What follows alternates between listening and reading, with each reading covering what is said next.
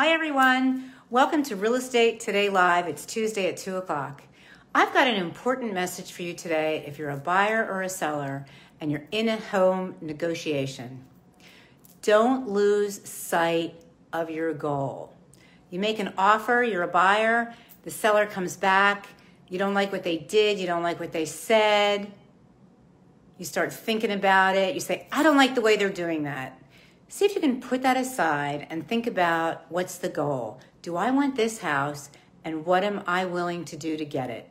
Same thing, if you're the seller, you get an offer from the buyer and the price is too low, it has contingencies you don't like, don't lose sight of your goal. What is your goal?